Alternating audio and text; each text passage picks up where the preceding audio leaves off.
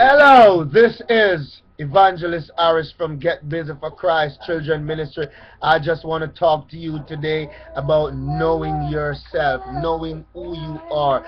You are a royal priesthood, holy nation. Ephesians chapter 2 and 19 declares that you are the royal priesthood. It means that you have kingly character.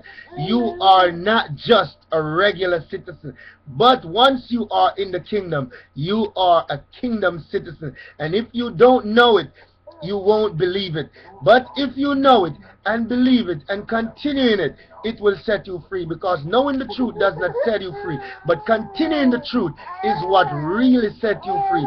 You have to decide to know the truth and to continue in the truth, because God wants to do something for you.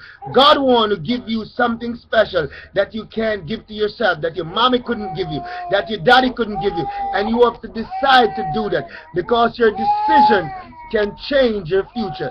If you decide something different than you were deciding, then you had decided 10 years ago, 2 days ago, it can make a different future for you life today. My teenagers, my young children, if you are listening, I want to pray for you and break the curses of your life of failing to make decisions.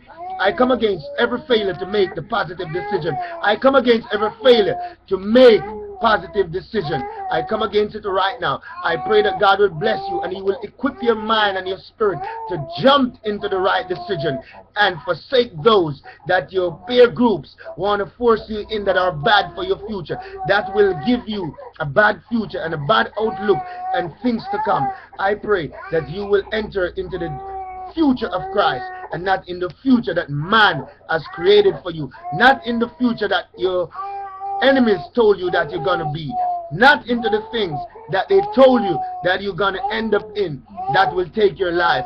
But God wants to give you life, because He come that you might have life and have it more abundantly. My time is short.